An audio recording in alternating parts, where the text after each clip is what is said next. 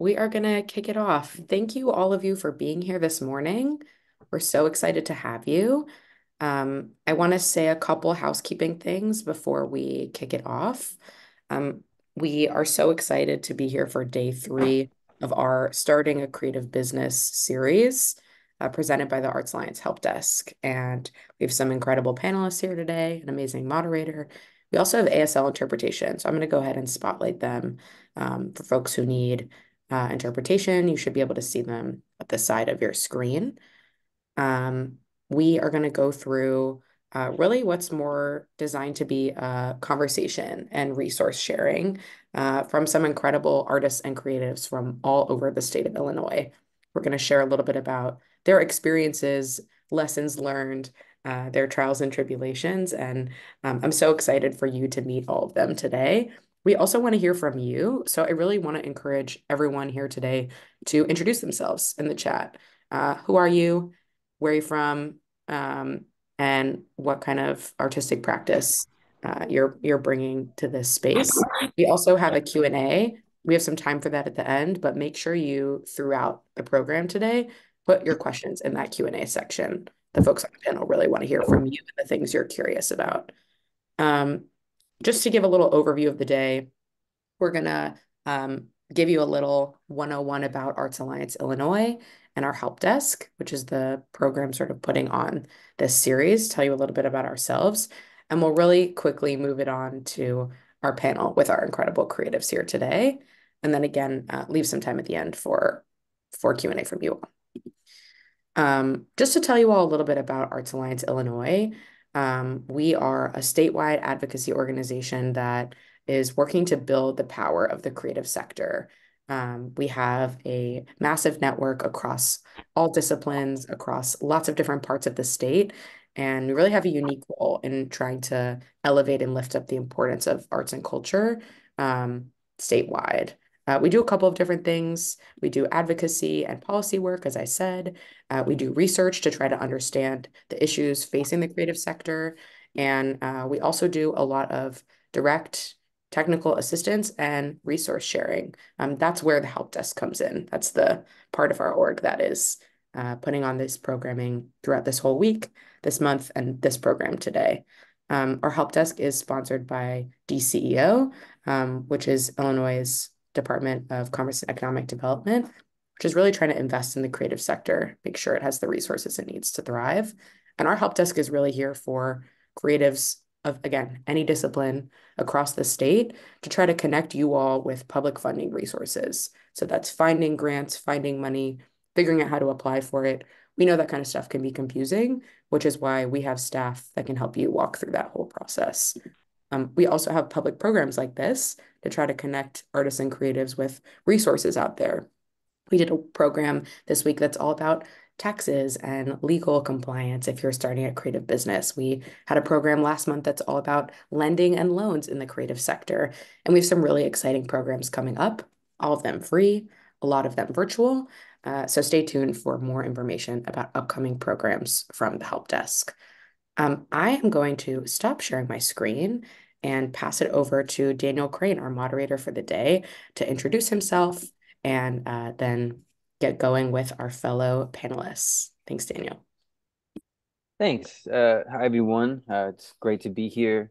My name is Daniel Crane, and I am the program director for the Center for Creative Entrepreneurship, which is based in Chicago, in 2112, which is a creative incubator in Chicago. So this creative incubator originally housed music industry and now has kind of expanded to general creative industries. So we have in-house members who are law firms, insurance companies, record labels, management companies, VR, video producing. So we have lots of different types of companies that come here, and we have different spaces within 2112 for shooting video, shooting photography, recording music. So it's kind of a whole little ecosystem on its own. It's a very exciting place. If you ever want to come and tour, we love to show people from the creative industries our space. So please, shoot me an email, and we'd love to show you. My quick background is I was a full-time musician for 15 years, which included teaching at three or four different spaces, playing 4 or 5 nights a week, touring, recording, doing all the things. And then I was hired by Navy Pier to build out their cultural programming, where I started the Latinx Music Festival, Shy Soul Fest, House Giving, and some other things. And I also run a video production company that shoots documentaries, does music curation, and special projects. But this is not about me. This is about our wonderful guests today.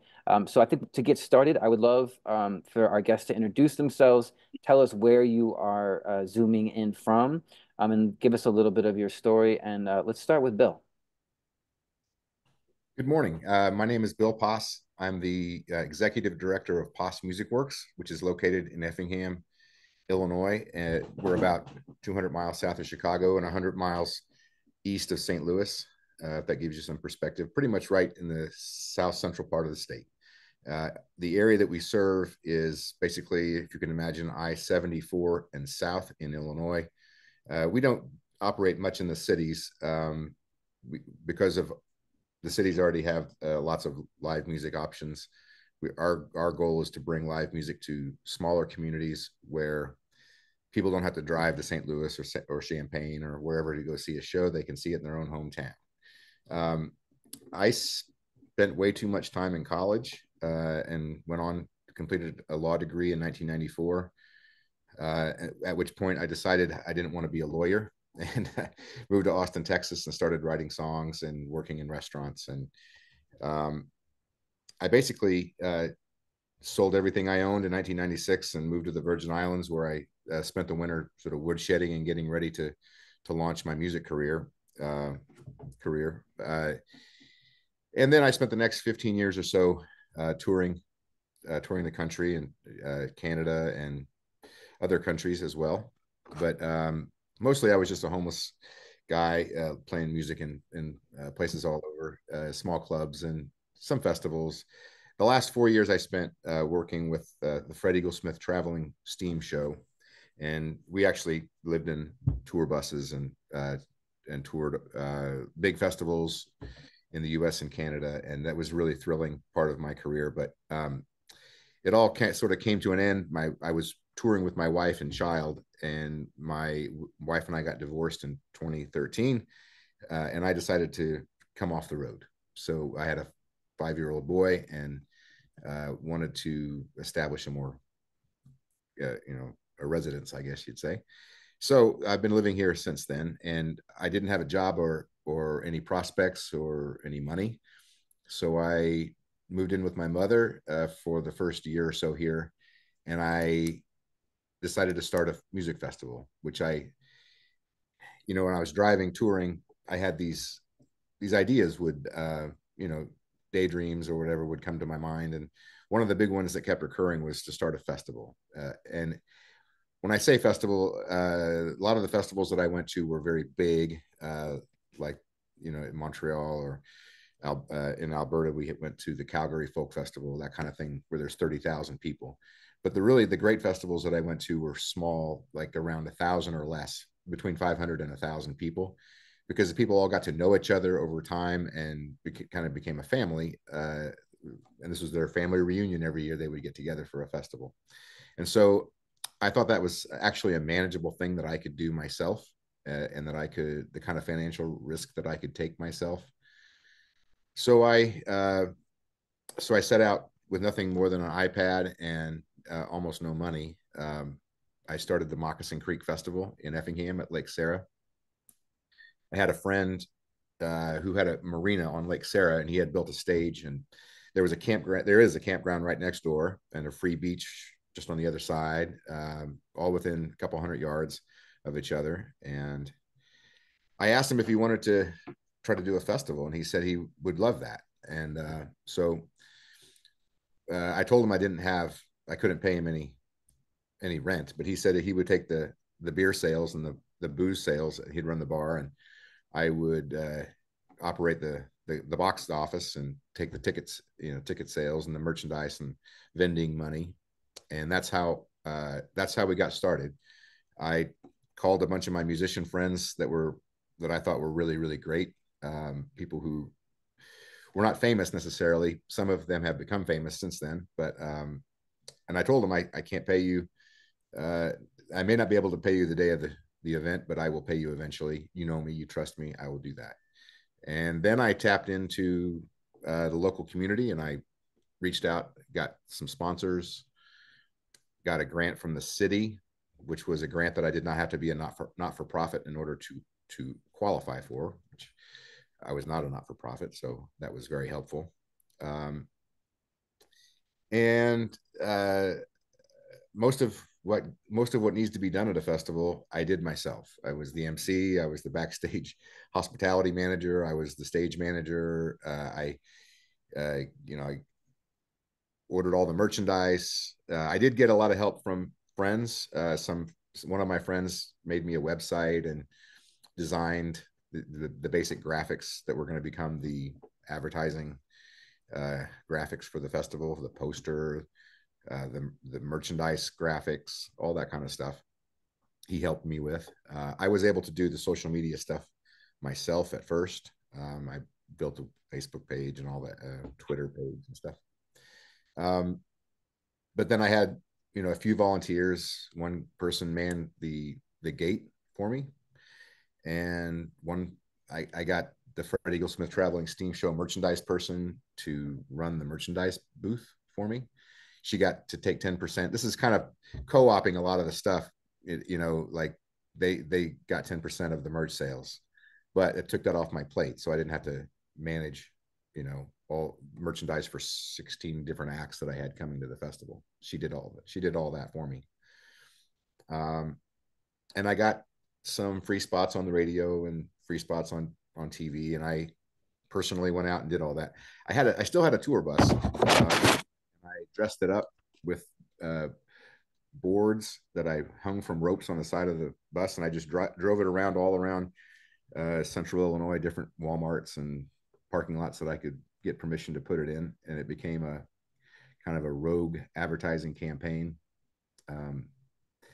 But mostly the people that came from either from this area, Effingham area, or the other half of them came from all over the country, because they were people that knew me from my touring years, and they trusted that. Well, they knew who all the other performers were because they had the same taste in music as I did. And so people came from all over the country. Slowly over time, they quit coming from all over the country, and they kind of quit coming from Effingham. But the small cities like Champaign, Bloomington, Peoria, St. Louis and the Metro East area, some from Indianapolis, and then Carbondale, Mount Vernon. So sort of the central Illinois to southern Illinois area really is 80% of the patrons now for my festivals. I'll wrap up quickly. In 2017, the city passed an entertainment tax, and I had been thinking about becoming a not-for-profit. I also, about that same time, it's a long story how this happened, but I ended up with the bar myself, which was a lot of work and a lot of risk, but also a lot of money. But the person who owned the marina, my friend, decided that he was opening a bar, and so he ended up taking the liquor back from me, which meant a huge hit financially. So I decided I needed another way of making money or bringing money into the organization, and I established a not-for-profit called Poss Music Works. Poss Music Works now, we have 4 different festivals, a retreat. We do shows throughout the year. We do youth open mics, songwriting workshops, lots and lots of stuff for the community, youth entertainment options. And I started learning about grant opportunities. And that was a big pivot for me, because I had, since at the beginning, it was all a for-profit enterprise. But when I lost the liquor, I realized I needed a different approach. And so I shifted my gears a little bit, and I became formed a not-for-profit, and that's what I've been working on since then, is trying to learn how to work with organizations like Southeastern Foundation, Arts Alliance, DCEO. We got a big grant for the first time. It finally got funded last year. I learned a lot about what is involved in trying to, do all the stuff that they require. Great. Awesome, Bill. Well, let's yeah, I think I definitely have some follow-up questions, but I want to get to other people as well. Thank you so much for introducing yourself. Let's do Jessica next. There we go. Hi, can you hear me? Yep, you're great. Awesome. My name is Jessica McGee. I'm better known as an artist as Love Hey Lola, and I am a trash artist. I am also a painter, a sculptor, and I am a sculpturer and a jewelry artist. So some background on me that really influences all of my work is I was a homeless teenager. So I was homeless from about 13 to 18 years old, which means I was also a high school dropout, which is big fun. And I ended up getting my GED and going back to college in my 30s. I got an associate's in biology, and then I went on hiatus to open a bar with my husband. That hiatus never really ended. I never did go get my bachelor's degree, but what I did get from my college experience is a deep desire to learn. So I am an avid learner, and I am very good at self-education, which has influenced my entire career. I ended up becoming a muralist, which, if you don't know anything about painting murals, there's a lot of education involved there. So I ended up becoming a muralist, and I did a lot of nature-inspired murals. When I was in college, I was in the Student Association for the Environment. I was the president of the Student Association for the Environment. So environmental work was really playing into my life and, of course, in my work. So I ended up doing a very large mural that was based off of ocean life. And I painted a very large sea turtle. And I thought to myself that I would love to see a sea turtle in real life, because having grown up the way that I did, I didn't really travel. I didn't really see the world.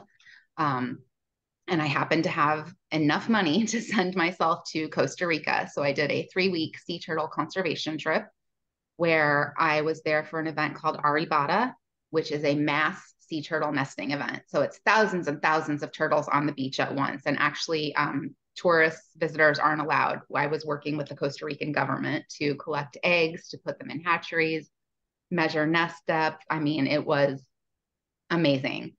So I was there for the nesting event, but I was also there for the birth of hundreds of sea turtles, thousands of sea turtles. And to watch sea turtles try to navigate a beach that had vultures everywhere, stray dogs, and garbage, like everywhere. The garbage was everywhere, was heartbreaking, because you see these viral videos online, but to be in the middle of it and to have worked with these creatures, it was just wrong. But the artist in me loves color. And so I also saw all of the plastic color. So it was this weird feeling of what's next. So I ended up bringing a bunch of garbage home with me to Peoria, Illinois, where I live, and just started playing with it and manipulating it. I started with sculptures, but I've been a jewelry artist for a really long time, and that is something that I have sold through the years. So then I started incorporating it with jewelry, and both of those things really started to take off for me. My jewelry sales increased, and I'm very much into elevating jewelry as an art. I didn't want to just hang pop cans from your ears and call it jewelry, like elevating it so that it was art was really important to me, but also installations that people could be a part of and learn more about nature and what humans' role in really our destructive nature with nature. So I make installations and I make jewelry. In 2000 and I think 20, I asked my husband if he would be on board with me quitting my job and devoting myself full time to being an artist, because my art had always been part time. And he said yes. And so we were like, yes, I'm going to devote myself full time to being an artist. And obviously we got COVID. And so instead I started a nonprofit working with people who live on the street.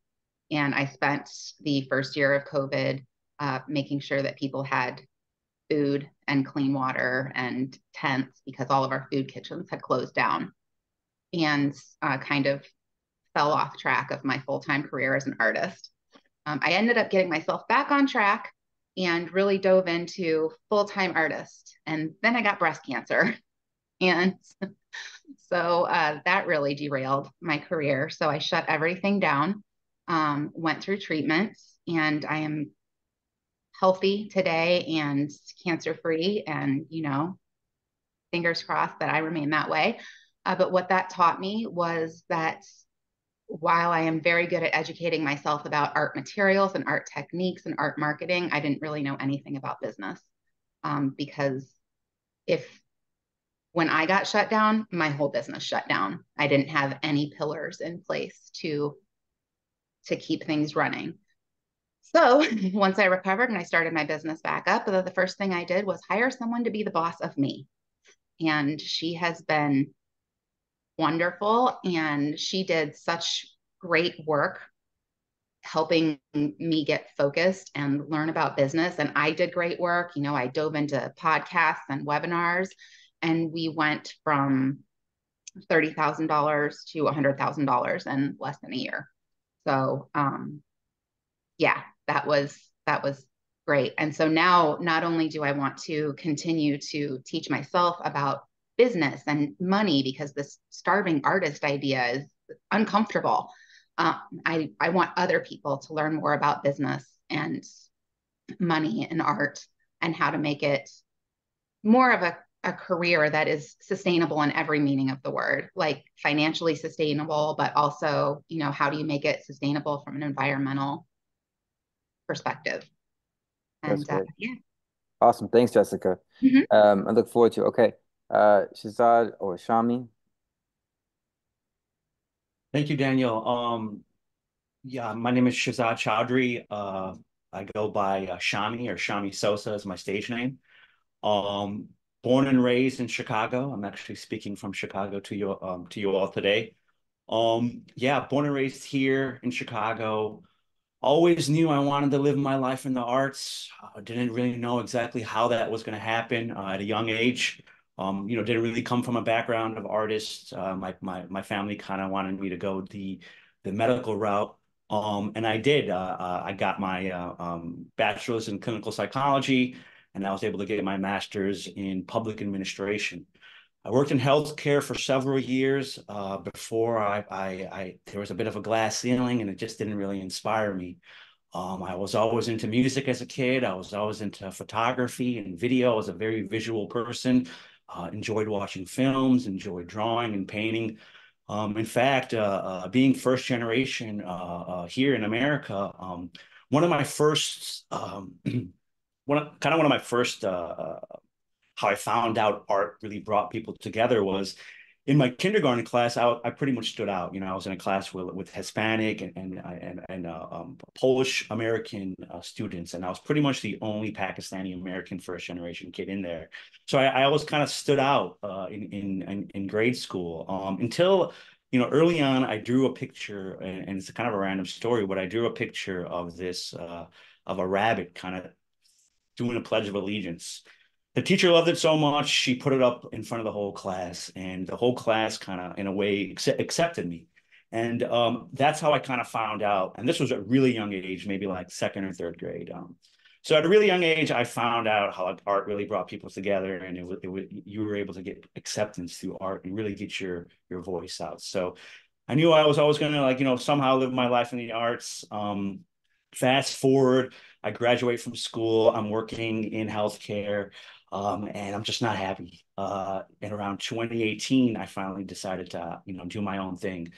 I left my position as a health administrator, and I decided to make my own media company. I knew I always had an eye for marketing. I knew I always had an eye for photography. I loved producing music. I had a, active production career on the side where I was just like giving local artists beats, making beats for myself, working with different rock groups or bands. like, recording their albums, engineering, all pretty much self-taught. Again, didn't go to school for any of that. Fast forward, again, decided to make my own media company. We're called Emerald Resources. We've been around since 2018. I was driving Uber around just to keep the lights on when I first left my career. Didn't know what was going to happen. Didn't know if I made the right decision, but I knew that I had to take the risk because otherwise I wouldn't truly be happy with myself. Um, Found the right client. That client worked in mortgage banking, random industry. They needed help with social media. They needed help with photography. They needed help with their brand. I did really good work for that individual. That opened up many doors for me. I found out how a lot of different industries are kind of interconnected. So mortgage banking was connected to real estate, and then real estate was connected to politics because basically, zoning and whatnot. So aldermans.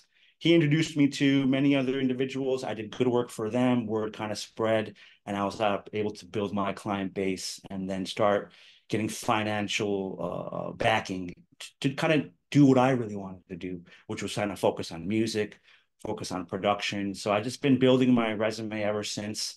Currently working on a second season of a TV show called Destination Chicago. It airs on CBS, so we're filming the second season now, and just always building on myself, working on my network, and participating in even platforms like this where I'm in a position where I could actually tell my story, because it wasn't until like the beginning of this year where I told myself I wanted to do more things like this. I was kind of private with my whole journey, but I feel places like the Art Alliance Illinois just providing this platform and having people from all over the world kind of just check in. It's really an honor to kind of be able to kind of tell any aspect of my story. Awesome. Thank you so much, Shami. And it's great to hear everyone's stories, um, and kind of how different they are and the same. Uh, in terms of just this workshop being launching your creative business, I want to try to focus really on the business side, because I think it's such a shift when you are uh, making music or making art or creating, and you're creating because it feeds your soul. And then you make that kind of like jump of like, I can actually turn this um, into a business to provide for yourself. And I think that also the danger of that it can change your relationship with your art, which is another workshop, but we can talk about that at a different time. But I think what would be helpful, and if we could just kind of go down the line, can you give me just two things that you felt, or just tell me the moment where you were like, I can actually sustain from this. Like, and kind of like, I mean, I think Bill talked about just how resourceful he had to be initially to get the festival, launched. But when was kind of that moment where it was like, oh wait, I can turn this into a business? And uh let's start with Shami. So I suppose the moment it started with me is when I was able to build my client base until about maybe for my particular industry, it was a subscription based plan for my agency. So Hmm. once I was able to get maybe 3 or 4 clients on board with the subscription, and I kind of did the math, and I was able to see I was able to pay my rent and have some money for food and some free time to kind of focus on other endeavors. That's when I kind of realized that this may be something that maybe financially stable for me. When working a 40-hour job that just takes up so much of your time, and even afterwards you're so tired or so unmotivated to do anything else. With my own company or my own agency, I was able to really be resourceful with my time. It wasn't as demanding in terms of hours after physically having to be in a location or having to clock in somewhere. So it freed my time up to kind of work on getting more clients or work on my own passions that may eventually lead to some finances down the road. So I want to simply say, I guess when I had more than 2 clients was when I knew, okay, maybe this could work. Yeah. And then Bill, you're muted. I would tell a slightly different story. I didn't really come to the conclusion that I could make a living at this. Yeah. I came to the conclusion that I could um, make half a living at it, Mm-hmm.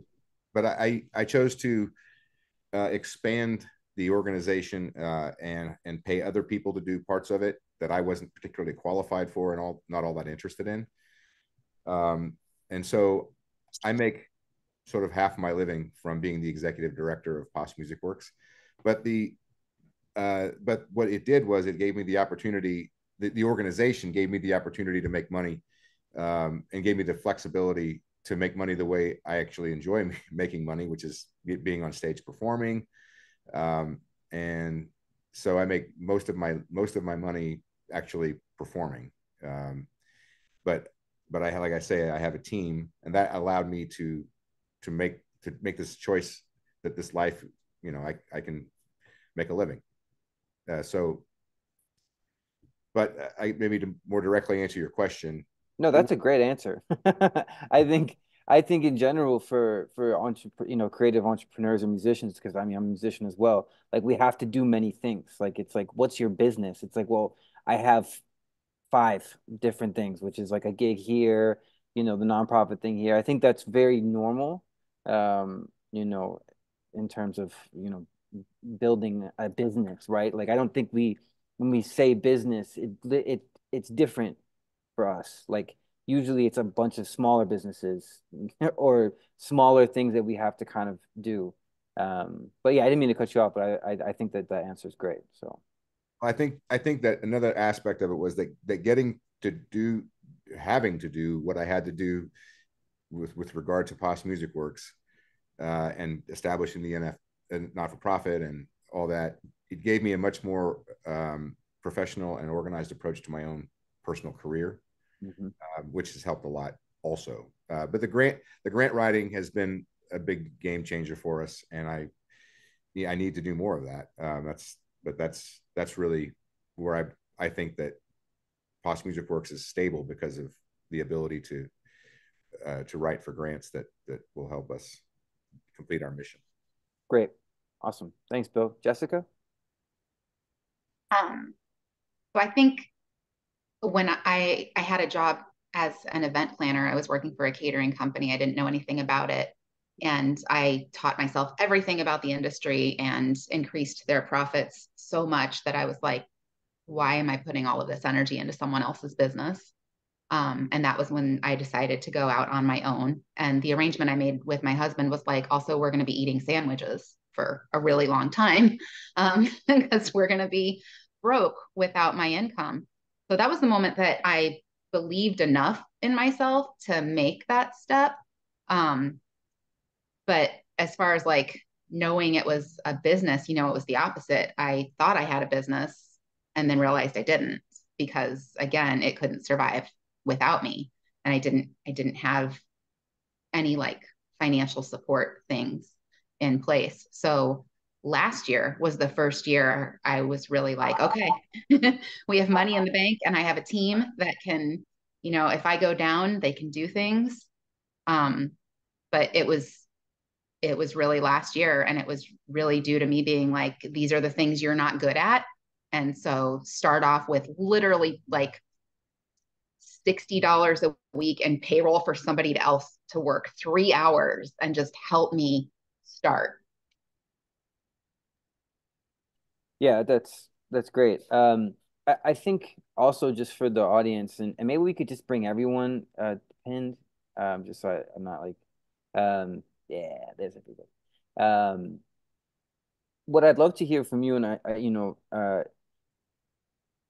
is not necessarily like advice, because I think everyone's kind of story is different, but in terms of like, um, when or people are wanting to start a music festival or wanting to kind of grow their creative career, can you give me one or two things that you felt really helped kind of propel you into that position? And it could be anything from like, obviously grants or a network or hiring a team or, quitting your job and going full time, but just what you feel like for you was just a big turning point, when jumping into your business, like a resource or that really helped you? Let's start with Jessica. Yeah, for me, Back to you. it was hiring that Mhm. team. And as a person who has taught myself how to do absolutely everything for so long, I was super resistant to hiring a team because I'm like, no, I can do that. I'm going to save money and do everything myself. And I didn't realize that that mindset was, it's good, but it was also hurting me a little bit. So really sitting down and realizing, okay, take this small amount of money and hire somebody just for 3 hours a week. Because I think I thought like I've got to hire somebody part-time or full-time to take it all on. And it started off with 3 hours a week. And then, we bumped that up as she basically paid for herself because she increased our revenue. And then we were able to bring another member on who also pays for herself because she increased her revenue. So I think being a little bit like you can't do everything yourself. And sometimes it's just not, you think you're being smart and you're actually not. So I was actually harming myself by trying to do absolutely everything. Yeah, I think that's great. Shami? What's so I guess for me, what kind of, I don't want to say propelled me, but made me realize that this is something that's real is when I first created that LLC and when I first started, when I first built my website. And this was actually something that was real and was tangible. Before that, I was just kind of a kid with a camera or a kid working behind a mixing board or a person that was helping with social media. Didn't really interface myself with any company or agency, or really didn't brand myself as well.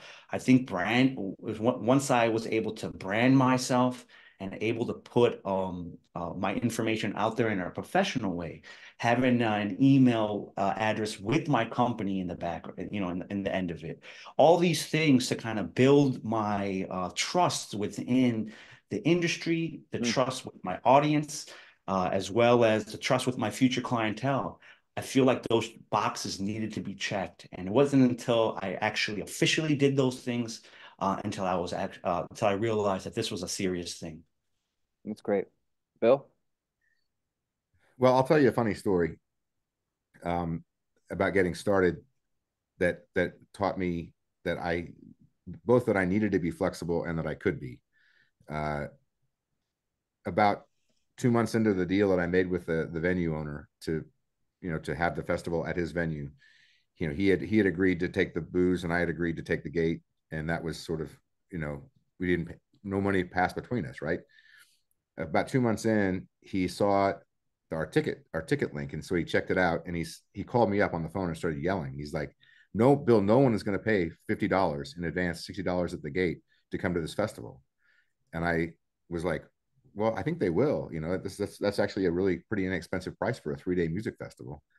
And he was like, "No one is going to do it. No one's going to buy those tickets, and you need to either lower your price or something." And I said, "It's too late for that. I mean, we're already up and running, and there's no way I can pay the artists and pay the sound company and whoever else needs to get paid at a lower price. This is as low as I can go." And he said, "Well, I'm not gonna go get a bar license for that because I just don't think anybody's going to be there." And it was a lot of money that he was going to be risking. So I said, "Well, do you mind if I run the bar then?" And he said, because I had to have a bar. So he said, "No, go ahead. But no one's coming to your festival." And he didn't know. He didn't ask me, but I had already sold like $5,000 worth of tickets. He just didn't know that, and he knew his own perspective of the small town in Illinois and a bunch of artists that nobody's ever heard of.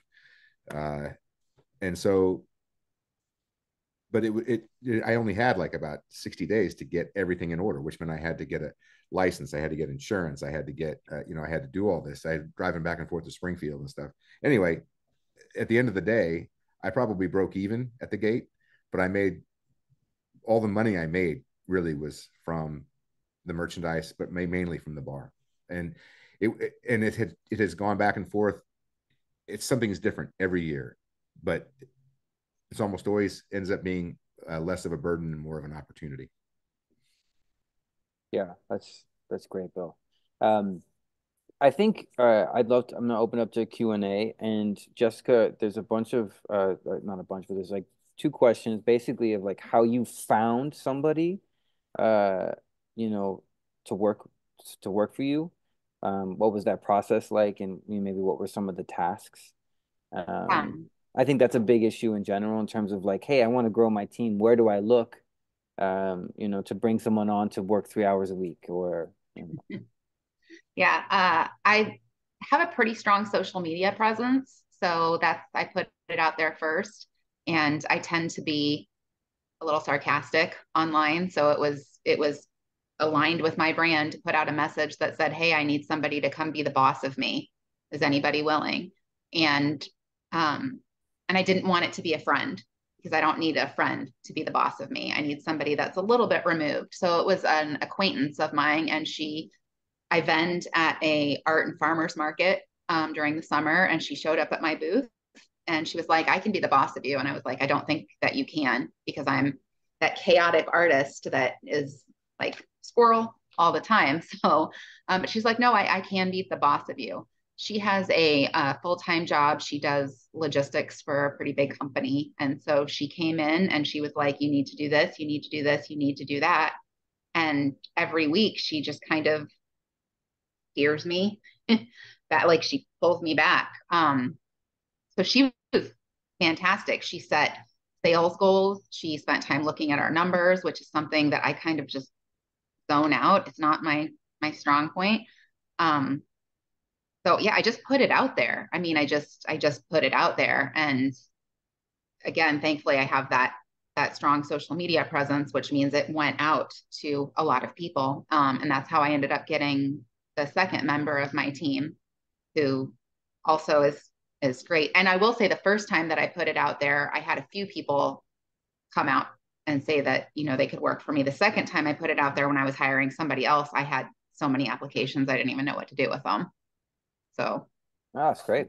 yeah. And I think what Bill was talking about as well of, you know, as creatives, sometimes we have to create our own space for what we want to do, and that usually takes some risk, but can have reward. Like I have a similar story with Bill where I used to play in nightclubs and get paid nothing with a 3-band bill, and just be like, I don't understand like how the place is packed, and a band is splitting $100 each band. It's like this doesn't make any sense. So, I created my own events and took the bar and took the door, and it was like, oh, actually there is money to be made.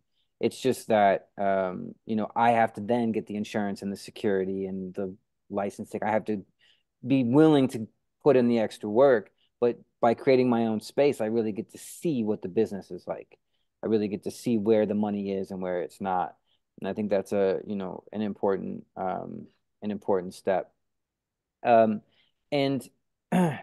in terms of I think what Shami said too, with creating a website and having an LLC, and preparing yourself for those more serious conversations is a very important step in trying to grow a business or a client base. Having something that's legitimate online is absolutely essential, and that you have some sort of business. I would not suggest launching it into as self-employed, if possible, because and I'm not a lawyer nor a tax person, but with taxes, it's not going to look good. So, definitely if you're thinking about a creative business, talk to a lawyer, or talk to an accountant about starting an LLC or an S corp, or whatever seems to fit your business best. But that's a really important part. So we are, about 10 minutes out. We have another question. Says Chicago is a very expensive place to live. Does living in another place help? I want to say yes, Chicago is very expensive. And I think there's something that's amazing about the fact that, and my guest can answer this, if you have the internet, and you're happy where you're at, then you can tap into a lot. Technology has given us access to our friends and to people and to things we don't know about. So, I think location is important to a certain degree. I mean, obviously getting FaceTime with people and building a network and, having meeting places is important. But I don't necessarily think that you have to be in Chicago to build a creative career. But I'd love to hear from, obviously Jessica and Bill, their thoughts because they are the non-Chicago people on the call. So I can say that, so I live in Peoria, which is about 2.5 hours south of Chicago. And I have customers all over the world. We ship globally. And I also spend anywhere from 1 to 2 months of the year in California, which my job pays for, and I work while I'm there. I'm judging a trash and fashion show in Chicago in July, so I'll actually be heading up there for that. But the cost of living here is fantastic. My studio is in an old bar, and the rent is dirt cheap. And yeah, it's not a major city, but a lot of the time that I spend in California is in Los Angeles, and people pay so much money to live there. And I love that I still get to enjoy that. But then I come back here, and our summers here are great. And I love my studio and I love my local network. So yeah, the internet has opened that up, and building my business has also opened up more of the world. So no, I don't mind living down here at all. great. Bill? Am I on? Yep. So I chose to live here because my family was here. And when in terms of how that relates to my location relates to my business, I mean, it was because of the location that I was able to do what I did, because we're Interstate 70 and 57 cross here, and there's about 5 U.S. highways. Amtrak goes through here, and while it's more expensive than being essentially homeless by choice, which I was for 15 years, it's incredibly cheap. And I mean, the idea of living in Chicago, I can't even fathom what that would. I mean, when I say I make a living, I couldn't live on what I make in Chicago. Great. We're not in Peoria either. Yeah, I mean, I think for me, it's always just about like, there's the business and there's also like what brings you joy, what space is gonna inspire you and family's important and whatever is important to you, I think is something to think about when building it. Go ahead, Bill. I'm also a folk singer who's interested in songwriting, and the music that I create is no more popular in Chicago than it is in Effingham. There's just a lot more people there. So it fits my style, I guess you'd say, and the style of music that I present at my festivals: bluegrass and country and Americana music. Great. I think that I'm going to ask this question to Shami. Any advice on finding your first few clients? Are there specific marketing strategies that you found particularly effective? I mean, I can really tell what my personal experience was. I mean, I did learn a few things along the way. But with my personal experience, it was basically being able to deliver quality work to that initial client. A lot of my business spread through word of mouth.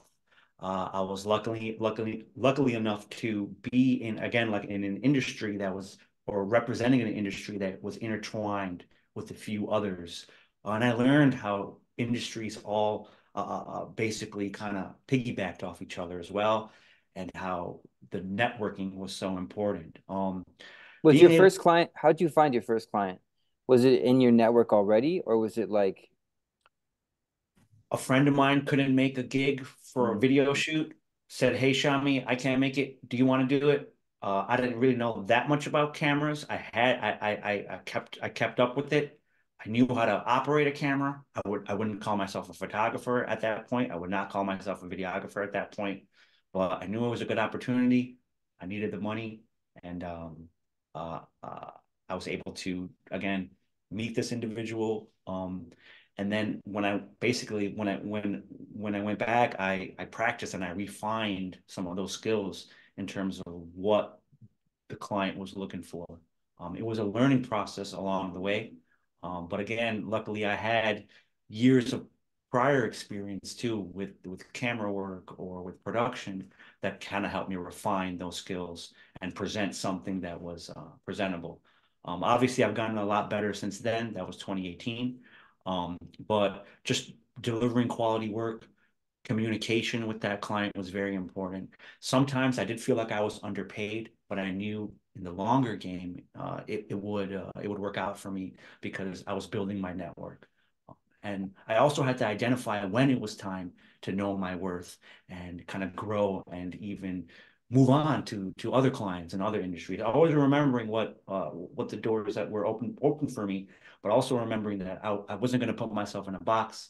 And just because someone opened doors for me, it was my skill set that kept me in that room. Yeah, it's great, Shami. I think this will be probably the final question. What resources did you use to start your business, like from the state, from DCDO or other resources? And so that's the first question. What resources did you use? And then what resources do you wish were more available for your own work? And let's start with Jessica.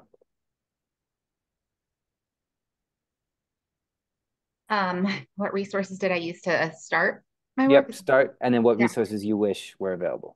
So I started self-funding, so waitressing, and all the tips go into a jar and you just fund yourself. And so I was self-funded for forever.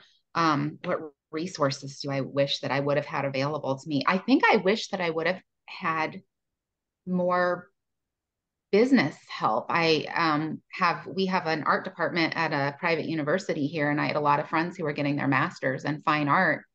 And I always asked them, like, do they teach you about business?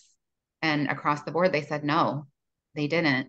And so, I'm seeing so many more, like you guys included, the Arts Alliance, offering business help to artists. And I wish I would have had that, because I know when I was asking for help when I first started out, people were always like, well, take a class from this potter or take a class from this painter. But there was no one was talking about the business side of it.